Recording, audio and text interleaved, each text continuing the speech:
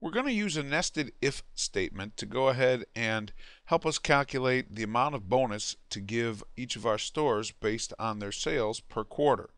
What we want to do is start with a regular if statement, and then we are going to nest another one into it. So in other words, if something meets a particular condition, do this. If it doesn't, go ahead and perform another if statement with another set of conditions. So let's get started. We're going to go up here to our Formulas tab and insert function. We'll see our if and start with that. There is no nested if function. We're taking the standard if function and nesting another one into the formula. So we're going to start with a basic if. Our logical test, we will say, is B4 greater than or equal to 200,000.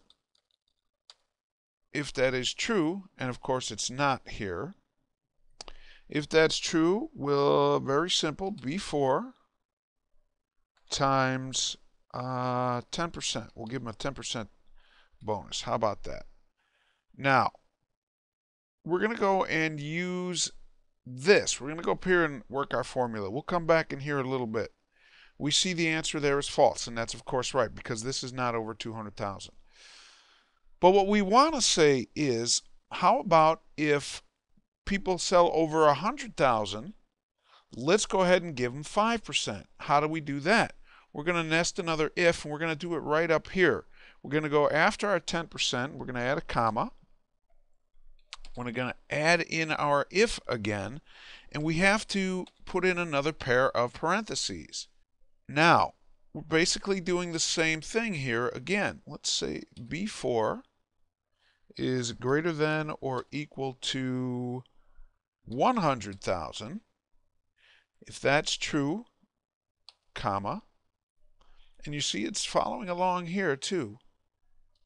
B4 times 5%. Now, the most important thing is we have an extra parenthesis out here. We have to, whenever you have a set of parentheses, you have to close them and open them both. So if I count, I've only got 3, I need 4. We're going to simply add another one here at the end. They have to be in pairs. We'll open that there, and you'll see now we did get that 5% bonus. Let's go ahead and drag it down, and we see where before nobody in the first quarter sold $200,000 worth of stuff. We had 3 that did 100,000, and we gave them that bonus. Now let's go back up here and let's take a look at our function arguments. And you see it wrote out this way in the function arguments. So you can do it either way, but I wanted to show it to you here before you attempted it in here. Now, this is very important.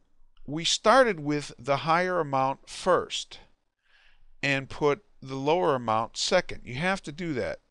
Let's watch what happens. Let me change this and switch these around. I'm not going to worry about changing the percentages because it isn't going to matter. See that? Now we gave it 10%. It's like, hey, wait a minute, what happened? See, that's a big mistake. The reason that happened was, and let's start up here, because remember how it goes. It follows them in order, and it's saying is B4 greater than or equal to 100,000. Well, yeah, it is. That's true. So it went ahead and did this. It didn't even get to this point.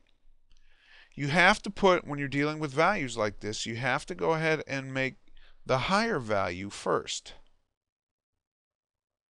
So be aware of that. And we can go ahead and finish it off over here.